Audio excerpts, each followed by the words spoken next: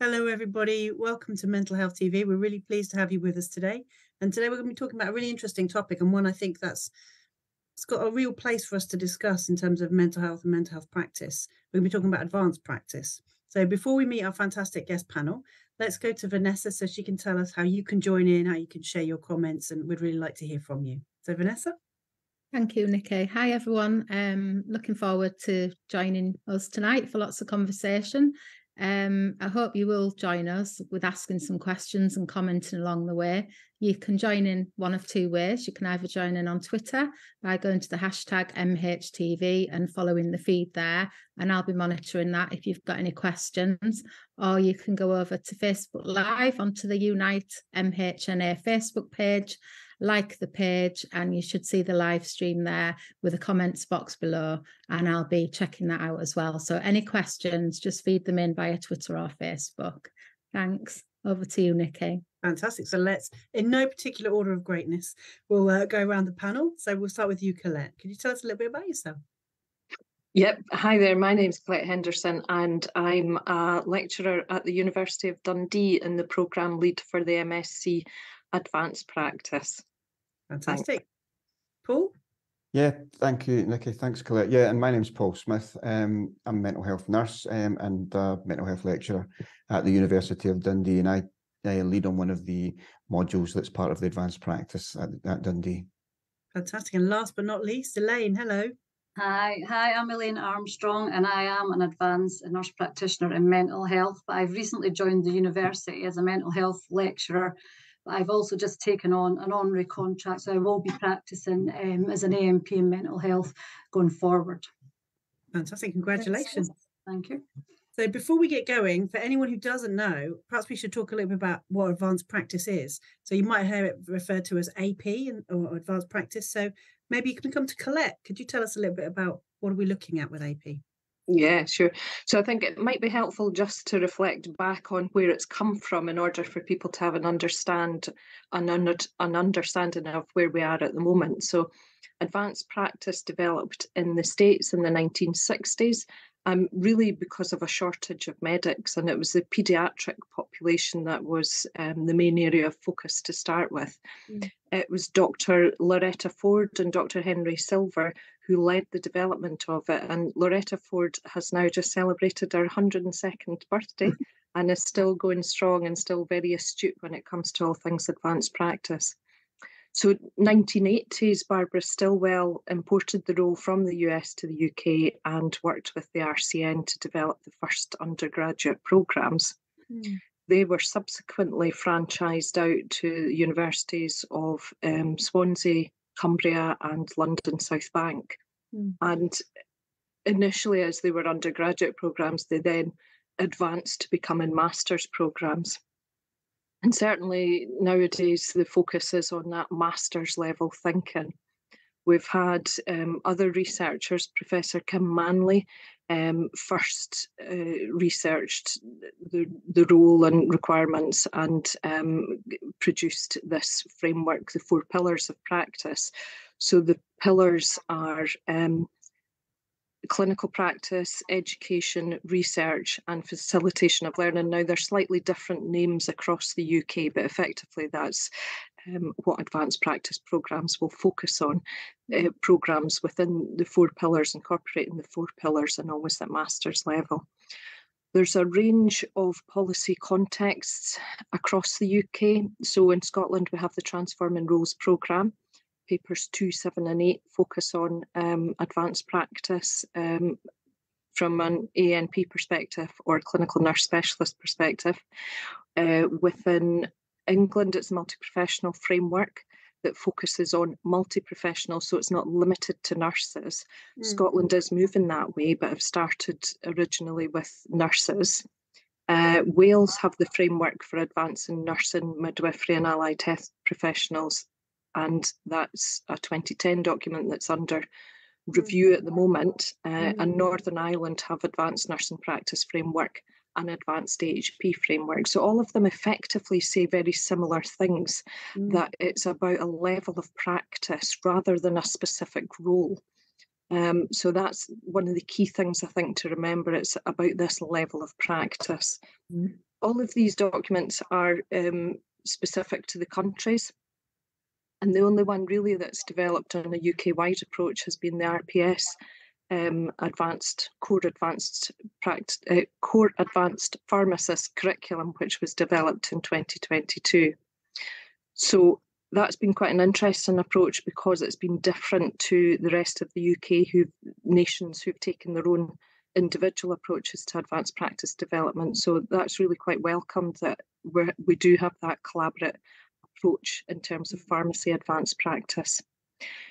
And certainly more now, we're moving to work across the 4 nations to work together and be much more collaborative. So it's good to have pharmacy leading the way with that development. In terms of the programmes are quite prescriptive, pardon the pun. They do include areas such as advanced clinical assessment, clinical decision making, clinical reasoning, prescribing, and that all aligns with the type of role that advanced practitioners tend to be in, which, as you'll hear from the discussion that I've just had there, initially it's been very clinically focused, but that's not to mean that it's not available or should be endorsed in the other pillars, so education pillar, leadership pillar, etc., research pillar too. So it is very much focused on the level of practice rather than specific role, but the focus has been clinical because of the requirements that we have in practice at the moment. We're now at the stage where the NMC, the Nurse and Midwifery Council, are keen to review regulation and see if we need to have additional regulation in place. And obviously, if we've got that for nursing, then we need to consider the other professions' development of their roles as well, because we really don't want to have that two-tier approach. The challenge, of course, is how do you regulate a level of practice? So that's been quite a big discussion. Internationally, predominantly it's a nurse role, but there are countries now that are starting to move to other professions advancing their practice as well.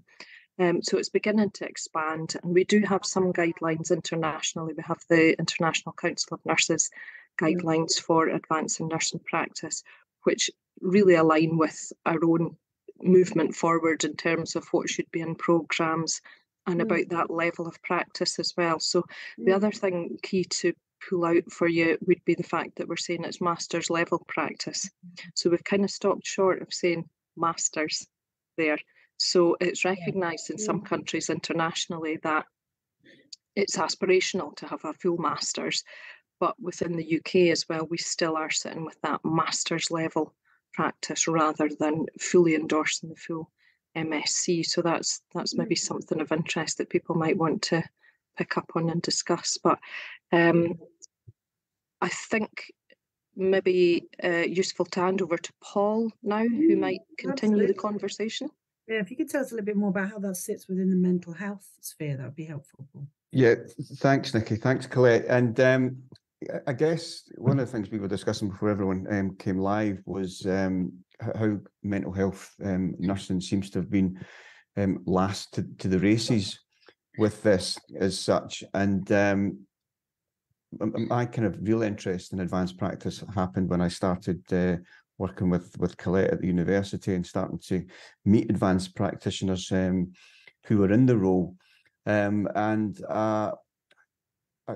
Almost a frustration when speaking to them about the kind of lack of clarity that each advanced practitioner seemed to have, different job descriptions, although incredibly impressed at the different settings that advanced practitioners were working in, and currently across the UK, we have advanced practitioners working in forensics, with elderly, with children, and rehabilitation and some of the substance misuse services. So there's lots of work going on in advanced practice just now. But I suppose if you think about, psychiatric nursing, as it was called, when it was thinking about in the kind of 60s and 70s, it started to take off, as a profession, not long after deinstitutionalization. We had nurses, and the Maudsley was really instrumental it's starting to kind of thinking about helping with education with mental health nurses to take on these psychotherapeutic roles. But and then in the 90s, I suppose, when the UKCC, as it was then, they started talking about these recommended specialist roles, and we started talking about nurse prescribing. But interestingly enough, you know, within the pilot projects, psychiatric nursing, interchange between psychiatric nursing and mental health nursing, wasn't involved in that. And I think, you know, one of the reasons was that there was concerns about the kind of sheer scale of serious mental illness and the complexity of it. But we started to see, you know, mental health nurses becoming much more autonomous in their practice. Community mental health was kicking off.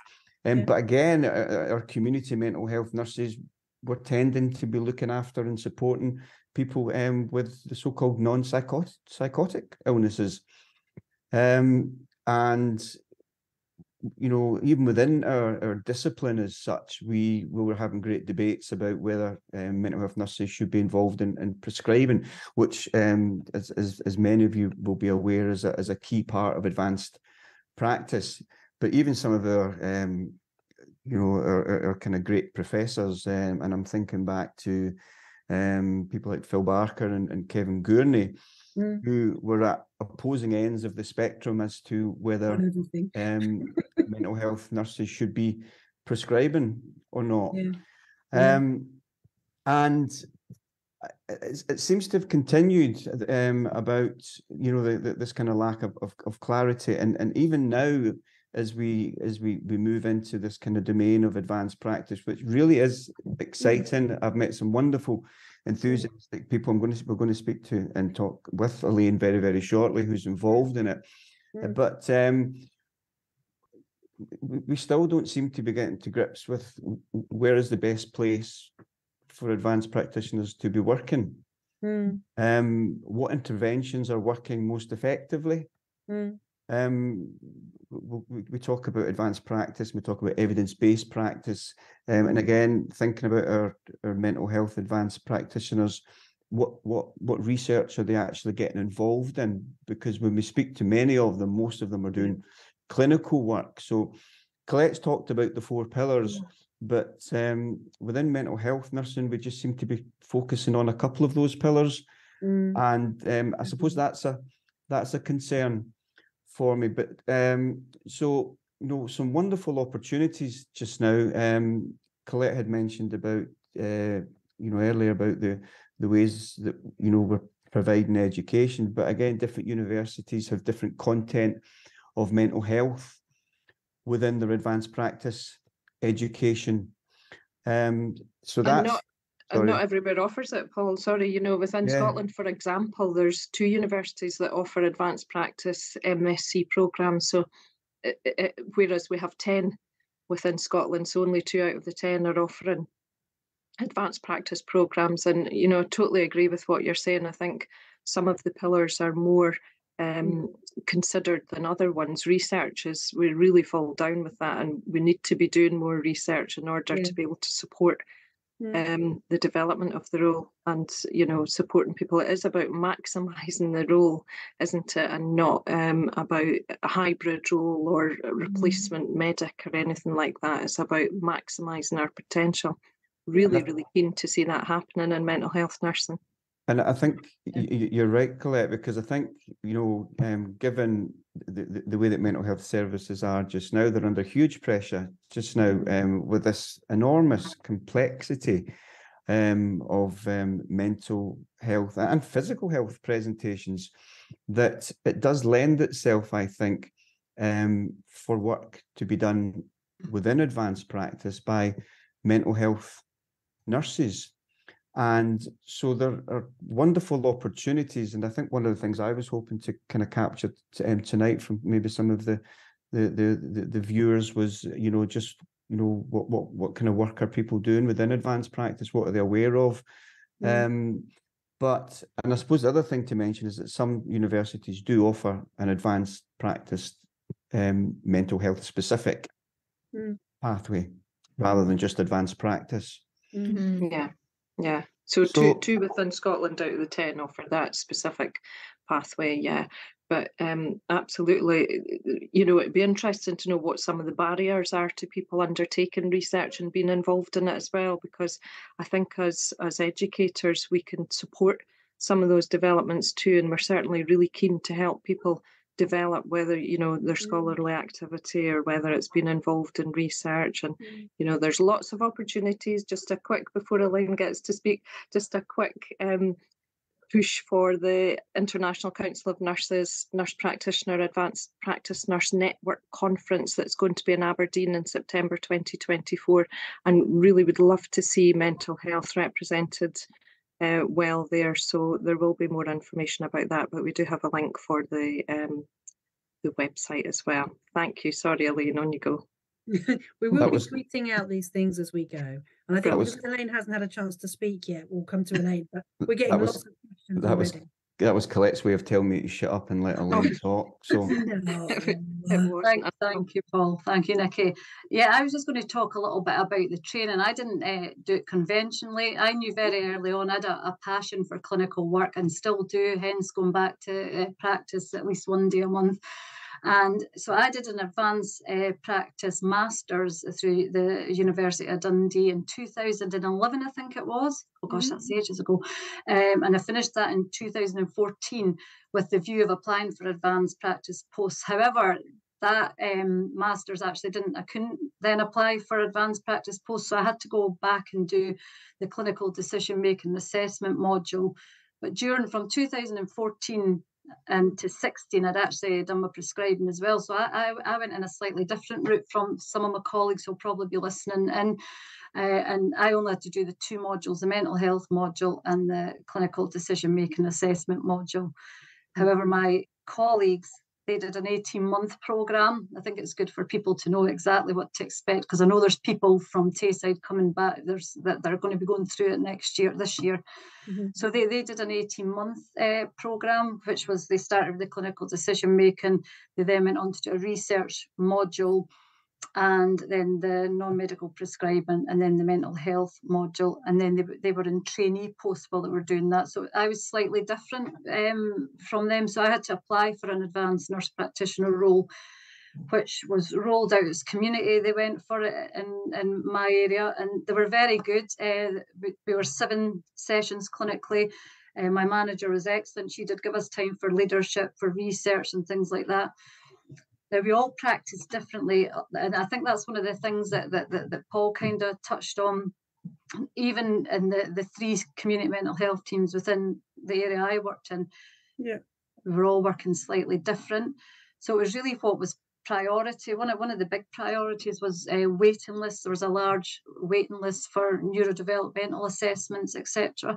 So I was quite passionate about that, so I took on a lead role in doing that within my area, and it was successful. I think I did a presentation to the mental health group on the 4 pillars in one project, I called it. So there's loads of opportunities. I think it's a very privileged position to be in as an advanced nurse practitioner. We are in challenging times, but I think if you're going in and you're meeting your patients and giving 110% to every single one of these patients, it's a massive privilege, and well worth going through all the qualifications to get that role. But we do need to, Paul's right, we do need to raise our profile. We have sat back quite quietly, and I don't know if that is because of where we're situated and it being in its infancy. Locally, definitely. I know in Scotland there's people been doing it for 13 years, but we're in different roles this time. They've put us into different roles, so there's still work to be done, but it is a worthwhile course to do and a great place to be in practice. Well, that's really great to hear. Let's come to Vanessa for the questions, and then no doubt you will set us off in a different direction, I think. Vanessa. Yeah, no, I mean, my first question links, I think, to what we've just been talking about, and that's around how do we change the perception about advanced practice being about creating replacement doctors? So that's the first question. And the second question we've got is around, is there any move to creating specific specialisms within advanced practice. So the examples given are forensic mental health, psychotherapeutic mental health. Good questions. So yeah. It's a free for all. I don't go for it. Yeah. It's a free for all, I think. Whoever wants to answer that. I could probably answer a little bit about the forensic, because when I was finishing my I was on secondment in a post in the forensic service when I was doing my advanced practice, and they supported me to complete it, but there was no role. Now you're only talking about probably a year ago, for advanced practice within the forensic service at that time. That's why I had to leave and actually go for an advanced practice post within a different service, because they hadn't advertised at that time, and there was no real requirement that's locally. It might be different nationally, but definitely locally there was no advanced nurse practitioner roles at that time in the forensic service. Whether it's something that they'll look at in the future, it was something that I had a lot of thought, and I worked quite hard with somebody, because we kind of thought of a role as in a liaison and diversion service, but it didn't quite take off, and we thought that would be a natural role for an advanced nurse practitioner. Yeah. Yeah. Interesting. Yeah, so I suppose from my perspective, having been around, so I started in advanced practice in the 90s. We were talking about being able to say last century before the conversation started, but yeah, so, and it was in primary care, and the role was developing then as well. So for me, there's an absolute need to have these roles as service-led requirements rather than practitioner-led. So that's great if people want to develop into these roles. That's brilliant. But actually, you need the buy-in. You need to make sure that there is a role there, that the support's there to develop it, that everybody knows what you're doing, that, there might be opportunities for you to develop in a certain way. And Elaine's demonstrated how that's happened with her role. But it absolutely needs to be a service-led requirement to make sure that all the governance requirements and everything's in place, all the perhaps funding to do some of these programmes as well is available, because that can be a blocker for people, as well as, clinical supervision is so important, isn't it? And you really need to have that in place as well to enable you to move forward. We talk about this triangle of capability within the Transforming Roles programmes work, and that clinical supervision is one of the cornerstones of it, along with competence and along with appropriate education as well. So it's just so important that you have all the boxes ticked, everything in place to enable you to progress fully supported. Yeah, I think, I totally agree with you about factoring it into workforce development plans, because it is about looking at the team as well, isn't it? And what's required. And certainly where I work, we're going down that road of looking at posts and roles for the future and thinking more creatively about what roles we need to create to meet people's needs, I guess. So yeah, it's interesting. I agree about governance as well. Do you think from a supervision point of view that needs to be from another advanced practitioner? So somebody would need to have the skill set in order to be able to support you to develop, but could you actually have one person that's got the skill set across all four pillars wound into one person? It may be that you need different people to give you different support depending on your areas of practice. And actually, just to drop into the conversation as well, because Elaine mentioned it, being given time for the non-clinical pillars.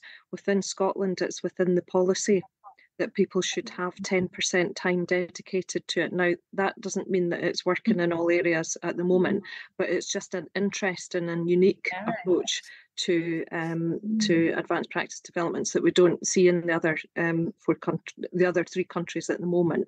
So it'll be interesting to see, does having it in policy actually make a difference?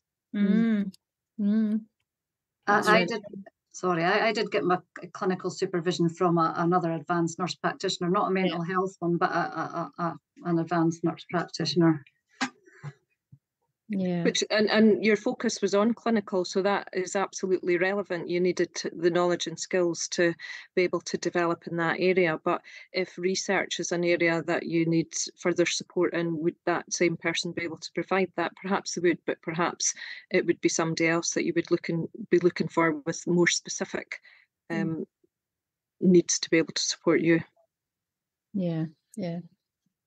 I think we've got another question coming there, Vanessa. Can you see it? Yeah, I think it quite links to what I was saying earlier about the sort of creating mini doctors, doesn't it, as well? So it says, buoyed to hear colleagues' passion for advanced nursing practice and mental health. What are the steps needed now from academia and services to move the roles into the wonderful gamut of ANP practice? And how do we resist the compulsion of the strong driver of medical support augmentation? There's quite a few really interesting points in there. I think if I can maybe just pick up on one with academia, I think what we need to do is strengthen the education that we're providing within academia with regards to and I'm talking about mental health now and building in mental health within advanced practice. So I think we do have a role to play in academia, and I think that is how we go about strengthening the role, how we go about evaluating our programs, the methodology we're using for that, how we're working together as universities, and I suppose, you know, and Colette had mentioned regulation. Will that do something for advanced practice? I think there'll be some firm arguments for, but there'll be some concerns about that as well.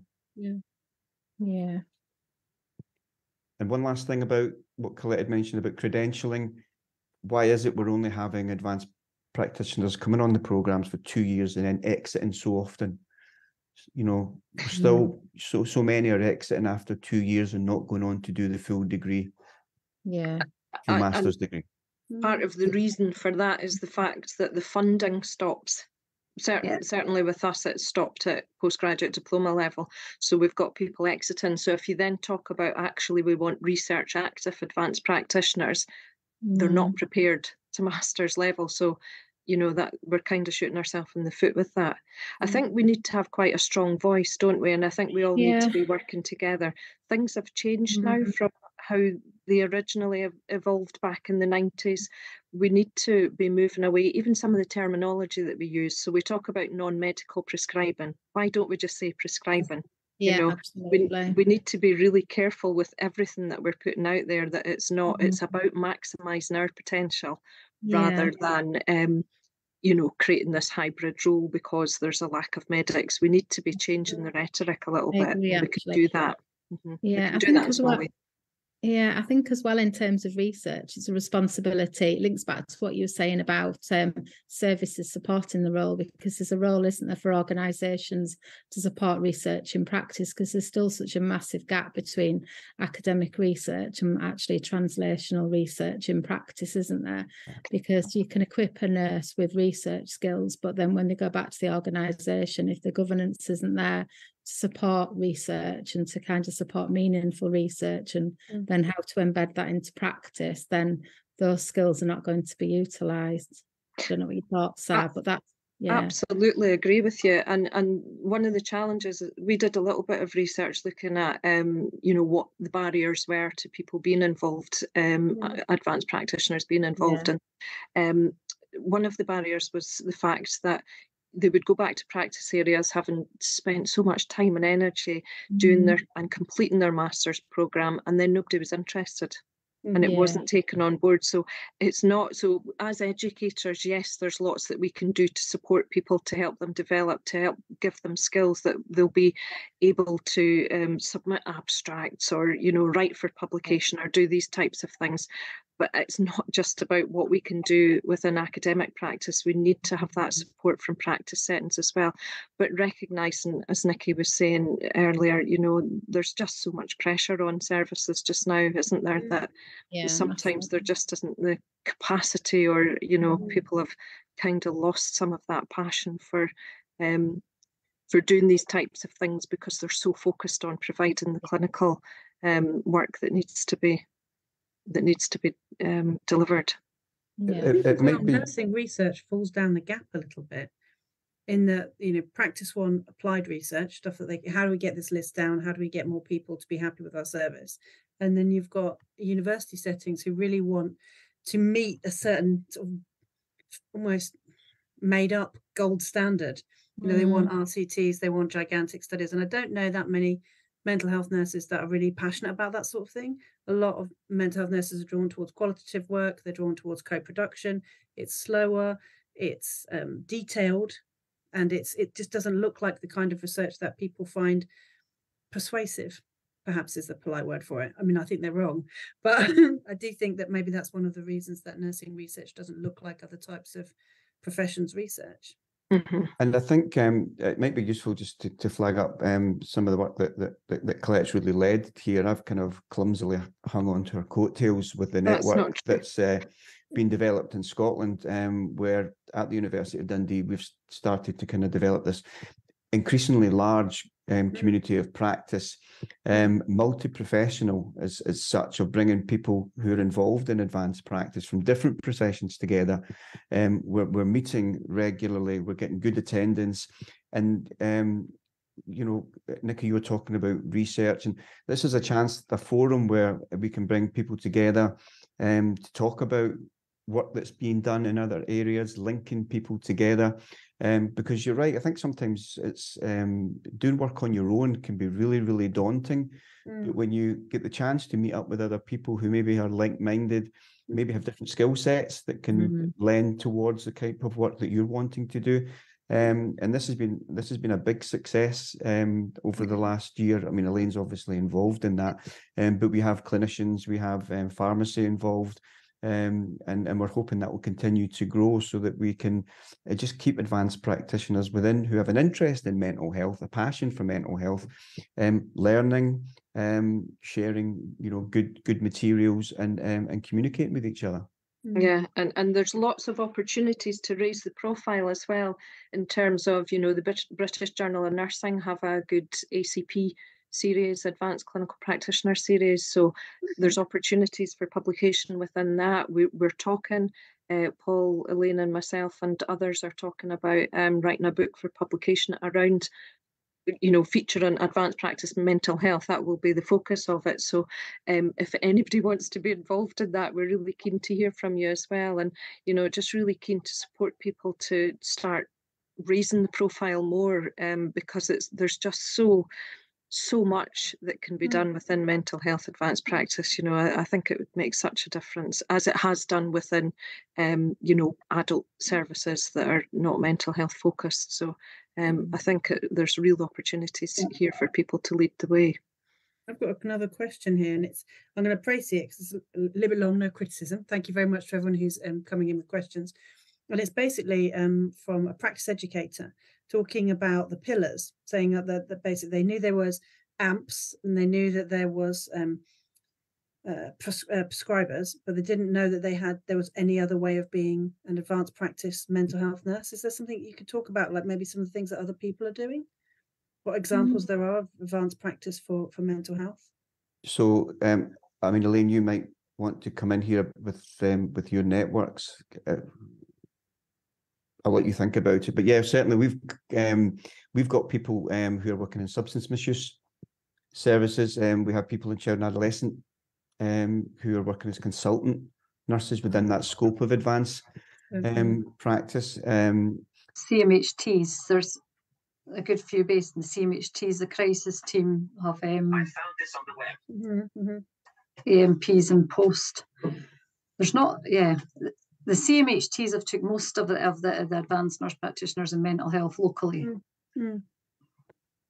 Where we're not, sorry, I was going to say where we're not hearing much in the way of advanced practice is in the acute areas, interestingly enough, which is heavily medicalised. I did on by his fingernails, some might say as well. I can hear something, it's screaming. I went into to the acute wards when I first got my post as an AMP, and I spoke to the senior charge nurse, and she reckoned there was a role for AMPs within the acute mental health services, but there's never ever been any jobs advertised for. I'm not sure why, and that's another area that we probably need to raise our profile, not just in the acute wards, but the rehabilitation wards. The psychiatry of old age do have AMPs working with them, but yeah, I'm not sure why there's none ward based actually locally that I'm aware of, and I'm not sure of that, why that is, because there's definitely a need, especially for new patients coming in. You could be doing all you're using all your skills that you've learned as an AMP, admitting a new patient. Yeah, that's something that we probably need to look at. But that, I suppose that brings us back to research as well, doesn't it? We need to have the research to support these roles. So it's that kind of vicious circle almost as well, isn't it? We need to be raising the profile through being able to detail the impact of advanced practice. Yeah, and I think what the research is telling us is that there is a lack of clarity with regards to the role, the ambiguity of the role. And I think that's something that you know that we need to think about within our leadership, about how we take this forward. You know, someone mentioned earlier on about, you know, why do we need an advanced practitioner? What are they going to do? Because we do have, I think, if we maybe canvassed all the advanced practitioners in this area, you would find that the job descriptions are totally different from one to the other. The job descriptions are probably the same, Paul, but actually what they're doing in practice is probably, like, they've probably written the same. In fact, I know that the job descriptions are all pretty much the same. However, actually in the clinical areas, what we're doing is very, very different from area to area. And I think it goes on the needs of the service. What's the biggest need at that time? So we're all kind of going in our own little niches, I suppose, to what's needed. Got another couple of questions come in from Lorna and Michael. Vanessa? Yeah, we've got, it's just in response to the earlier question that we've got about specific surround forensic nursing, for example. And it's just a comment really that says, I worry that this is not even considered in a near eternal need for defence of pre-registration mental health field specific education. So yeah, it's more a comment than a question. And then another one says, I'm not sure what she means by A&A. I've asked her to, Esha and Aaron, so you'll know this one more than I do. I wondered if she meant A&E at first. She's put, I thought A&A had an AMP in admission wards. So that's the comment there. Yeah. I should probably say Hammond. About the forensic stuff. I focused on looking at the hospital, but in actually the prison setting, I do believe there is advanced nurse practitioners in the prison setting, not in maybe the hospital forensic wards, but definitely in the prison there's advanced nurse practitioners and substance misuse. I'm not sure about mental health, but in primary care there are. So yeah. We've got, I mean, I work in prisons and we've got AMPs that are mental health qualified. I guess we haven't got them that have done specific health injustice, advanced nurse qualifications, which might be kind of more the question, although we're moving towards that with discussions with universities, because we feel that it is a specific specialism working in prisons. Yes, so, and therein lies the challenge, because as the roles develop, you know, we're recognising more and more, actually we need this in the programme, actually we need that in the programme. And it's going to get to the point, how do you continue to maintain a robust programme when you have to add all this other content, and which needs to be there, there's no argument about that, but what's going to be what's going to be the give, you know? I think one of the other fields that we've not spoken about is learning disabilities and intellectual disabilities, and how do we encourage that to flourish as well? Yeah, definitely. I do think the neurodiverse, the AMP role fits nicely with that, and that was a big part of my role in my last post was trying to get the waiting list down a little bit for the people that were waiting on these assessments. I think it fits really nicely because you can do the full assessment, you can do the prescribing, the follow-up, the health checks, and I think you could collate actually evidence pretty quickly. how that's working. So I think that's a good area for AMPs. Yeah, I do, definitely. Yeah, particularly around screening and assessments and supporting teams to develop more person-centred care plans around neurodiversity, because I think it's such a sort of emerging field, isn't it, at the moment? And I know a lot of nurses feel so unconfident around screening people for neurodiversity and then what to do next. So I would agree with you. I think it's definitely an emerging field that we'll see come more into prominence in the next few years. Well, I hope so anyway. Yeah, it's got a lot of attention at the moment. Yeah, definitely. Yeah, I can see we're heading towards 40 minutes already, so we're going to have to start thinking about winding up soon. But just to say thank you very much to people who've asked questions. If you do have any more questions, please put them in. We'll try and get to them by the time we finish up. And if not, we'll check back and see what we can do. We've also been tweeting out links under the hashtag MHTV as well. So if there's anything come up in terms of, oh, I wish I could check into that framework, it will be there for you if you have a look. So I guess we'll come round one by one. I guess we'll go in the same order that we started. Colette, is there anything you particularly wanted us to draw attention to or consider before we finish up? So I suppose really things that I would suggest would be please engage with API UK, the Association of Advanced Practice Educators UK. I think we've tweeted out a link to them. We have a student handbook on there that I think may be of interest to some people. We're really keen to develop student resources. So this is for people prior to undertaking master's programmes. So we want to try and give you an idea of what the programme is going to be like and what support or, identify your own needs within the sort of broader areas prior to undertaking a programme. So that would be one thing. We're always keen to succession plan as well. So that's another reason for looking at API UK.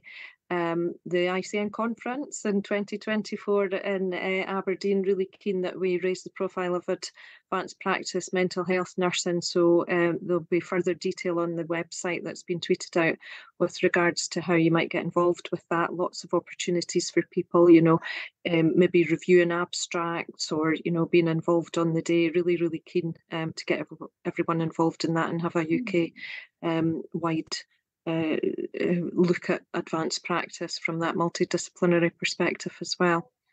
And I suppose really to just, what is advanced practice we spoke about. So really just to keep in your head about that level of practice is what we're talking about when we talk about advanced practice rather than a specific role. So that's all from me. Thank you, Nicky. Cool. Anything from you? Yeah, and maybe just a couple of questions, Nicky, just to leave the viewers with, and something that I'm still pondering is, there seems to be a real appetite for advanced practice within mental health nursing, and I certainly think that they can make significant differences. But so firstly, I guess, where are advanced practitioners for mental health nurses best placed to work in? And what do we think are the most effective advanced practitioner mental health interventions? Interesting. And where do you want people to send these answers? Just send them to Colette. Well, if that's the case, can I ask another question then? If that's the case, can I throw something else in there as well? Really keen to think we've talked about master's level education, but at the moment we have people coming out at the point of registration with master's qualifications. So it's really just around that. Would people consider maybe instead of undertaking a master's programme, would it be something that you would consider going for doctoral education if we had an advanced practice programme to offer, for example? So just to throw that out there. Yeah, that's a great question. I'll tweet these out after the end of the programme. So if people want to reply on the hashtag, we'll keep an eye on that there. Thank you. Absolutely. Elaine? I think for me, as I've said, it's a very privileged position to be in and one that I absolutely love. And I think it's time now for probably a lot of us to get together, definitely the ones that finished their training alongside me, and actually to look at the impact that it has had on even though our roles are different all over, I think it's time that we came together, looked at the evidence and the impact it's had, whether it's qualitative or quantitative. I think we need to collate that evidence and then put it forward again to get more people training and in roles, because like Colette said at the very beginning, we need to raise the profile significantly in mental health moving forward. Yeah. Yeah. How about you, Vanessa? Was there anything that you wanted to add to that? Yeah, no, I think for me, just reflecting on what we're saying about the support needed from organisations once people have qualified, I think really interesting comment about the 10% supervision commitment is great, isn't it? And I'm sure that must impact just around the sort of organisational commitment to that as well, and you know, organisations having to monitor that as a standard. So I think that's really interesting. And I guess what we were saying about the research to practice issue as well, and the difficulties around that, and that's sitting within practice as much as it sits within academia to make sure that happens. So yeah, really interesting conversation. I think I've got a lot more questions than I have answers from it all now. Yeah. I think I think, as Phil said, it's shown a lot about why is it that nurses can't, or mental health nurses struggle to see themselves as advanced practitioners, when I know so many incredibly skilled, thoughtful, intelligent practitioners who everybody else recognises as skilled, and maybe they don't see it in themselves, which I think is a really strange thing. And maybe it's to do with our lack of clarity over mental health roles. Sometimes that could be an issue. And the other thing is kind of like the politics around it. You know, when we are so underfunded on basic levels, that I find it really frustrating that there's so much talent who aren't able maybe to go on these courses or get support to bring in the kind of changes that they can imagine and see. I find that quite a challenge as well. And this idea about, you know, mini doctoring, I find that there's a couple of questions came in around, you know, is this us doing more work for less money again? And I absolutely understand where that comes from, because it's rooted in the fact that nurses can't pay their mortgages. That's infuriating. But I also kind of am inspired by the fact that there's so many people who still are in love with mental health, you know, and this idea that maybe we could help things to be better. So it's a complicated thing, isn't it? I'm all riled up now, so now I'm not going to sleep. Thank you. So lots to think about there, but thank you guys so much for your time and for your passion on this subject, and for the people who joined in with questions of all kinds as well. It's really, really valued. And we have to have these discussions about this kind of work, otherwise we never get to a stage where we move forward. Next week we're talking about digital mental health and CYP, so children and young people. That's right, Vanessa, isn't it? Yes, it is. Yeah. So we'll be looking forward to seeing you back next week to talk about those things. And if you do feel that you want to contribute more to this discussion, please do using the hashtag. Lovely to speak to everybody. Very good to have your company tonight. Good night all. Thank you. Bye. Bye.